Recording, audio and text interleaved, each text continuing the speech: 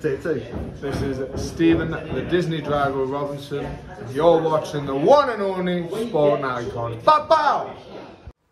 Okay, so the British Boxing Board of Control have ordered the British heavyweight champion Fabio Wardley to defend that title against Frazer Clarke. And this is what the British Boxing Board of Control had to say. The stewards decided to put the above contest to purse bids to be submitted in accordance with the terms and conditions to the board's head office by 12 noon on Wednesday, the 10th of May. The contest to take place by the end of September 2023. So there you have it. Fabio Wardley versus Frazer Clarke. Now, I've seen David Adelaide whittling online that he should have been next and he's told the board to go jog on or words to that effect.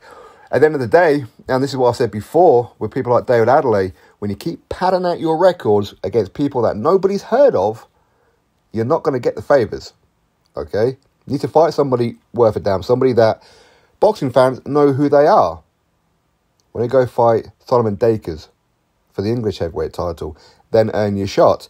Now, you may say the same with Frazer Clarke, because Frazer Clarke really earned it. Well, he hasn't had like half a dozen fights yet, but he is an Olympic medalist. Okay, and of course he has just defeated a Bogdan Dinu who was quite highly rated, and of course he has defeated a Kamil Sokolowski as well. David Adelaide has as well officially, but most people feel that Kamil Sokolowski got jobbed against David Adelaide. But it is what it is. So, good fight, very interesting fight. I like this one, I like it a lot. I think it's going to be full of fireworks. Both of them are undefeated. Both of them are at the top of the tree when it comes to the British heavyweights outside of world level. I think the winner of this fight could then move into world level, if not maybe European level. But first things first, it's going to be interesting. This could be Matchroom versus Boxer. Are they going to come up with a deal? Maybe Fabio goes on Sky Sports, or maybe Frazer Clarke goes on to DAZN. They can have a dual promotion. How are they going to do it? But looks like it's going to go to purse bids.